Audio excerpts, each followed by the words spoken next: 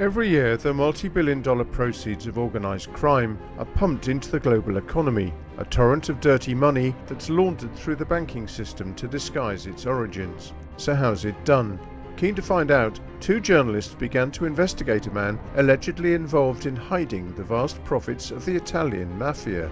But as this remarkable 3-episode report reveals, little in this complex and secretive world is quite what it seems.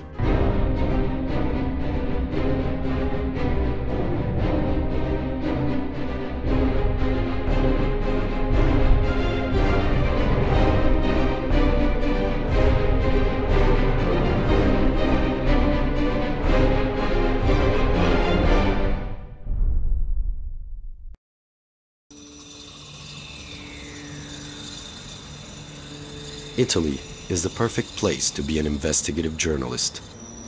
Its complicated history and politics, its food and culture, its ties to the Vatican, even its football. All of these things have been the source of interesting stories in the past. I'm Alessandro Righi, and this is my production partner, Emanuele Piano. For many years, we've made documentary films, and most of them have been pretty straightforward. But the story that we are about to tell you is something else entirely. It isn't routine. It's an enigma, wrapped in riddles, buried in mysteries. It's the most remarkable and complicated story we've ever come across, and we found it almost by accident. It's about money laundering, and much else besides. Over the next 3 episodes of People in Power, we'll tell you about internet conspiracy theories. В Европе существует банк, мертвый. Это счета мафиози. Confidence tricksters and organized crime. Puoi muovere quei soldi, dopo 3 secondi te li trovi addosso e te portano via, non si sa dove te portano. You'll hear the names of a famous Russian movie director, a Ukrainian folk dancer, computer hackers, and even African politicians. If there's a possibility that this is a scam, I'm the number one in hunting the scammers. And as we try and make sense of what we uncovered, amid all the mysterious businesses and people who don't seem to exist, we'll introduce you to the person at the heart of this complicated web, a man most reluctant to reveal his secrets. Intanto ci spieghi chi è lei e qual è il suo lavoro, insomma, di cosa si occupa. Con il film Pulp Fiction, io sono quello che esattamente risolve i problemi. Esattamente. But more of him later. For now, let's start where we began almost 3 years ago, with the international narcotics trade and the Italian Mafia. Back in 2020, we were working on another story about organized crime, an all too frequent occurrence for Italian journalists. In the process, we interviewed Marco, a former member of the Ndrangheta, the mafia from the region of Calabria in southern Italy. Quando io raffinavo l'eroina la facevo bianca. I narcos mi mandavano 3 kg di coca per 1 chilo di eroina bianca.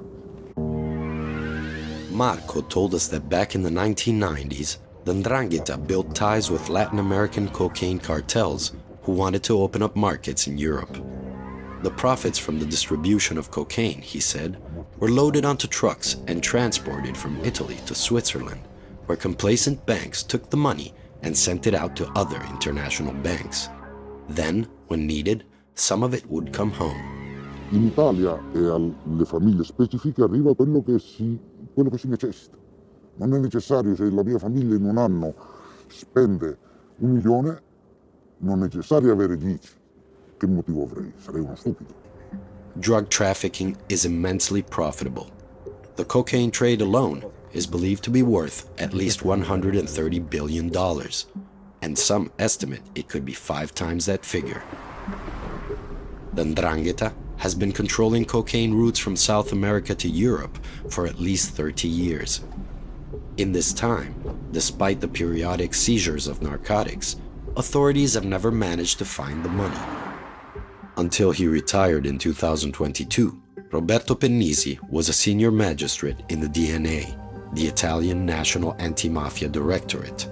Lo scopo delle organizzazioni criminali di tipo mafioso è quello di operare nel mondo della finanza.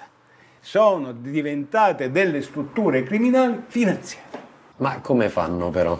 Beh, come fanno? Hanno sempre a disposizione prestanome o società fittizie che durano anche l'espace del matin per far entrare nel circuito questi soldi. Ecco il valore aggiunto in più delle organizzazioni criminali, la cui attività comunque, e non è poco, si svolge sempre coperta, direi quasi, dall'ombra del fucile. Finding the money, that's where our own interest in this matter began. For decades, Italian authorities, magistrates, and journalists have tried to pierce the veil of secrecy surrounding the mafia's treasure, without ever succeeding, and often dying in the process. Omertà, they call it in Italy, the mafia's code of silence. But in November 2020, when stories from Calabria started appearing in the national press, we thought that this might change. The stories were based on an Italian police report dated February 2018 from the small city of Palmi that spoke of a man called Roberto Recordare, who was allegedly laundering hundreds of billions of euros on behalf of the mafia. The first journalist to break the story was Alessia Candido. Ciao Ale. Ciao. Ciao. Ci puoi raccontare intanto come hai trovato l'informativa dalla quale è partito il tuo articolo? L'informativa è un documento ufficiale che è stato depositato in un processo che all'epoca era in corso a Reggio Calabria. In questa inchiesta viene fuori una figura molto importante, che è quella di un imprenditore che si chiama Recordare. Capiamo che la polizia lo intercettava con dei Trojan e con delle ambientali da almeno 2 anni. Quello che viene fuori nella lettura della polizia è che Recordare non è semplicemente un imprenditore, Recordare è un riservato di 'Ndrangheta. Che cosa significa? Significa che non è un affiliato, è un uomo che è a disposizione non della parte militare della 'Ndrangheta, ma dei massimi vertici dell'organizzazione, ai quali offre dei servizi. I servizi possono essere solo e esclusivamente di movimentazione finanziaria. Di quale cifre si tratta? Sono cifre folli, stiamo parlando di operazioni di miliardi, non di uno ma di centinaia. But we wanted to know more. If Roberto Recordare was really moving billions, and how was he doing it? Sembra avere accesso ad una rete di conti che però sono sparpagliati in banche di tutto il mondo, tra Cipro, Malta, Israele, Tunisia, Danimarca. Non si tratta di normali conti in banca, quello che tu puoi aprire andando alla filiale sotto casa. Sono legati a delle chiavi alfanumeriche che nell'informativa vengono riportate e fanno tutti riferimento a 2 persone. Uno è Sergio Contessa, un secondo soggetto invece è Dmitry Verkl, che teoricamente è un russo. Questa rete di conti ha un principio unico che li lega, come una ragnatela, che è questa intestazione White Spiritual Boy. Remember that expression, white spiritual boy. You'll hear it a number of times. The Italian court files described how the names of 2 men, Sergio Contessa and Dmitry Verkl, were associated with international bank accounts believed to contain billions of dollars. According to police, Roberto Recordare was trying to recover these assets for the mafia, allegations he has always strongly denied. But who exactly were Sergio Contessa and Dmitry Verkl, and why were their names connected to organized crime? Initially, the name Dmitry Verkl didn't throw up anything in our online searches. But we found Sergio Contessa's name in an article from 1989 about a murder at a highway toll gate near Orte in central Italy. The report said that on the day Contessa was shot and killed, he was carrying 350 million lire in cash in the trunk of his car. Quando ho saputo dell'omicidio di Contessa, ovviamente siamo rimasti tutti scioccati perché lo conoscevamo. Un po' se l'è cercata perché tutti quei soldi non si portano in macchina. Secondo me l'omicidio di Contessa è stata proprio una rapina finita male. Maddalena Motto worked shoulder to shoulder with Sergio Contessa throughout the late 1980s, lending cash to high rollers at the famous Monte Carlo casino in Monaco. Together, they ran an operation associated with the casino, known as the Loans Office. L'ufficio fidi era l'ufficio dove i clienti si rivolgevano per avere un fido e poi rilasciavano un assegno e avevano l'agevolazione di avere le fiche in cambio degli assegni. Questi assegni venivano portati in Italia dai corrieri, bancati in Italia e dopo 7-8 giorni, quando c'era la valuta disponibile, i corrieri prelevavano i contanti e li riportavano per pagare l'ufficio fidi di Monte Carlo. Sergio era un privilegiato, diciamo, perché è stato uno dei primi, forse il primo ad andare a Monte Carlo. Quindi aveva in mano tutta una clientela vastissima, lavorava moltissimo, ha lavorato per 10, 12, 15 anni, non giocava una lira, al contrario di me, quindi può anche darsi che abbia accumulato tutti questi soldi, non lo so. Whether Sergio Contessa's death was a targeted killing or merely a robbery for cash that went wrong, we didn't yet know. Nor did we yet understand why his name had more recently been used by Roberto Recordare in connection with supposed mafia bank accounts overseas.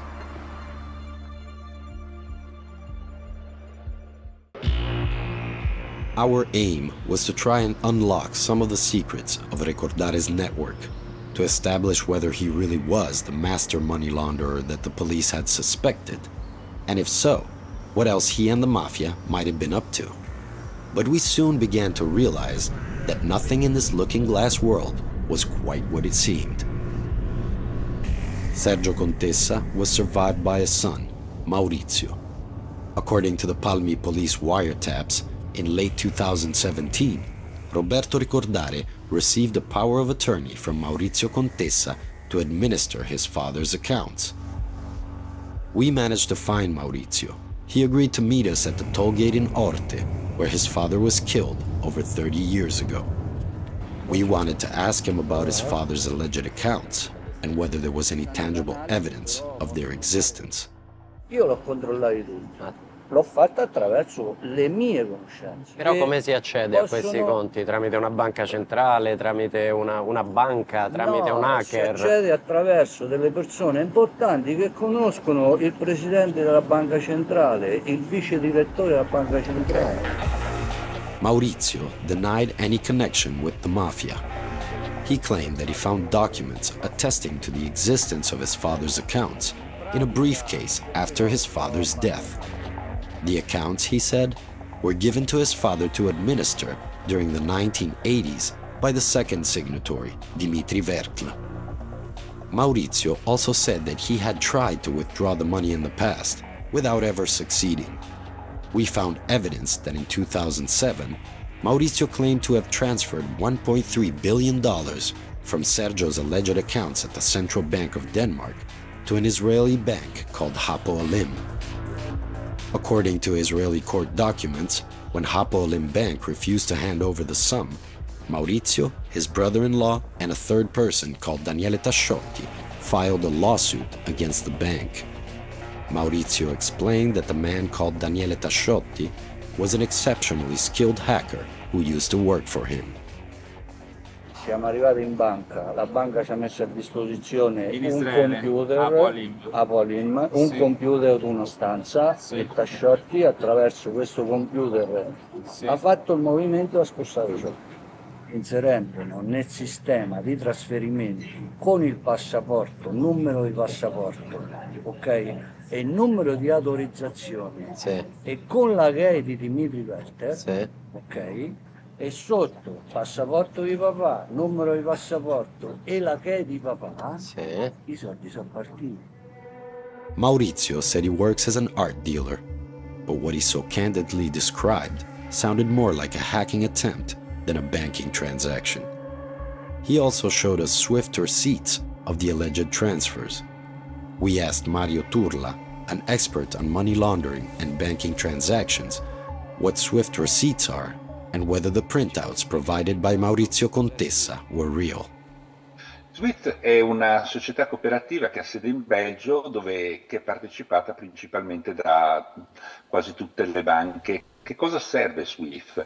Swift serve per poter effettuare transazioni in quasi tutto il mondo. Swift non sposta nessun denaro, ma bensì sposta e gestisce i vari messaggi che si manda una banca a un'altra dicendo che io invio questo denaro, se il sistema Swift poi approva, viene confermato da un altro messaggio. Queste ricevute Swift che ti ho mandato, tu cosa ne pensi? Possono essere delle cose reali oppure no? È un report che è stato stampato, potrei farlo benissimo anch'io sul mio PC, sicuramente i codici BIC che sono interni sono corretti delle varie banche, ma questo non certifica che sia stato fatto il bonifico da oltretutto cifre molto importanti. According to the Israeli court documents, the lawsuit against Hapolim Bank was discontinued in 2009 because Contessa and his partners failed to pay an advance on legal fees demanded by the court. We contacted Hapolim Bank to ask them what they could tell us about the affair.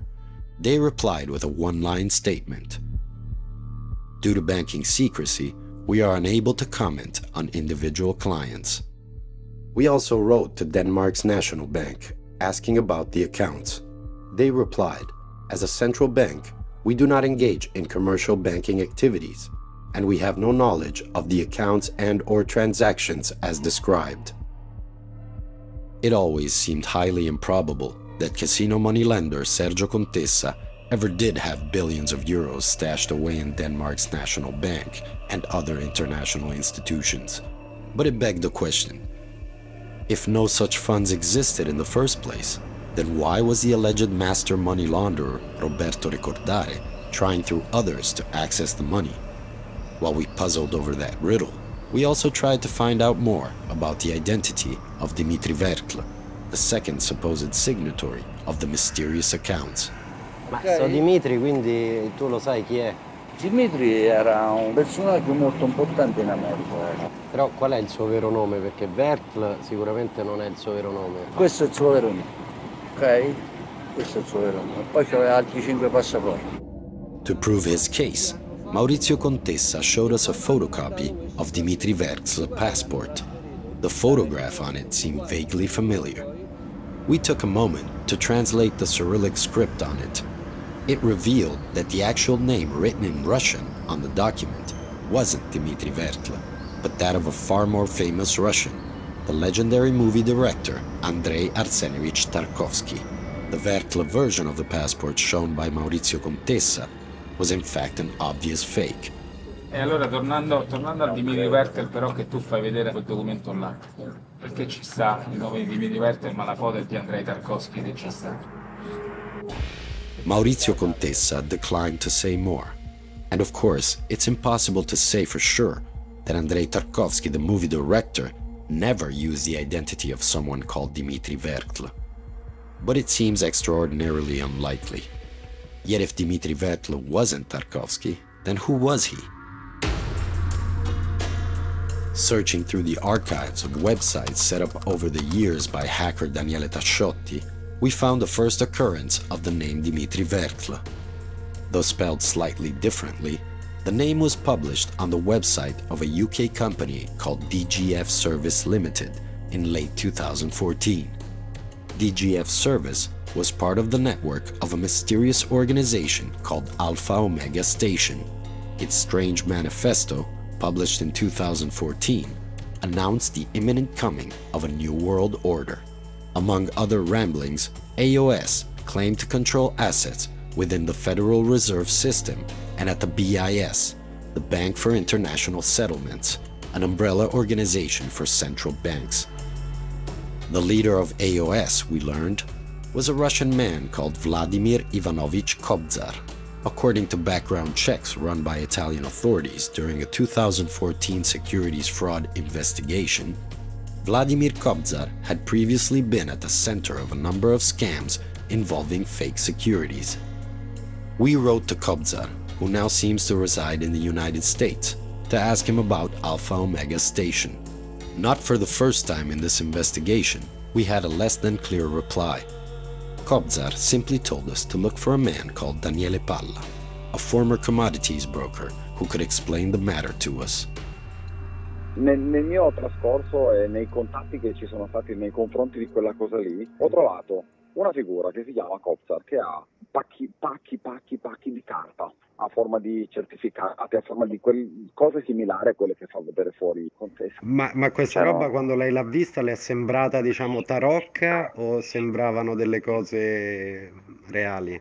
Non ho mai fatto delle due diligence, c'erano delle cose che a colpo d'occhio potevano anche sembrare reali, cioè non è tanto l'aspetto estetico della cosa quanto il fatto di fare poi delle verifiche concrete, no? According to files from the 2014 investigation on Vladimir Kobzar and others, in 2009, the Russian forger enlisted hacker Daniele Tasciotti and broker Daniele Palla in his team. In an exchange of emails found in the police files, the latter two discussed the steps to be taken to activate a system of accounts in anticipation of a meeting with Vladimir Kobzar himself. Che cos'è questo sistema? Che cos'è questa Alpha Omega Station? Di che cosa si tratta?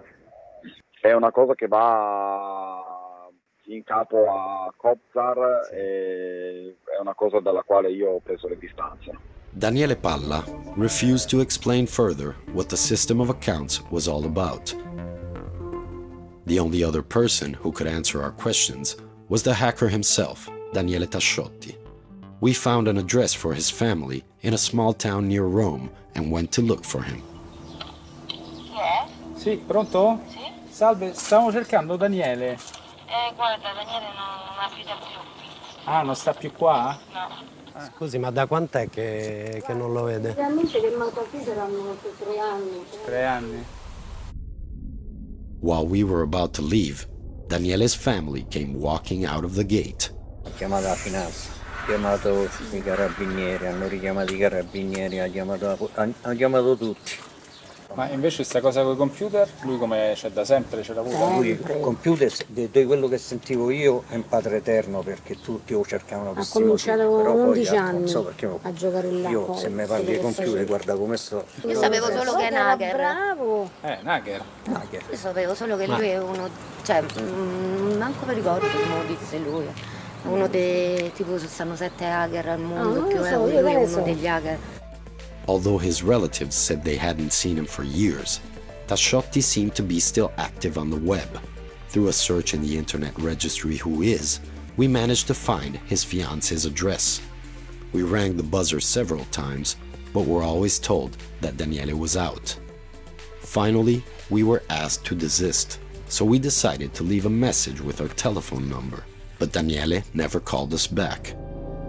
What had started as an investigation into money laundering was quickly turning bizarre. Our findings showed that there was much more inside the Palmi police report that Italian authorities had missed. The banking accounts allegedly managed by Roberto Recordare seemed to be part of a wider system of special accounts created by a forger or hacker, or both, possibly as part of a money laundering scheme or a fraud.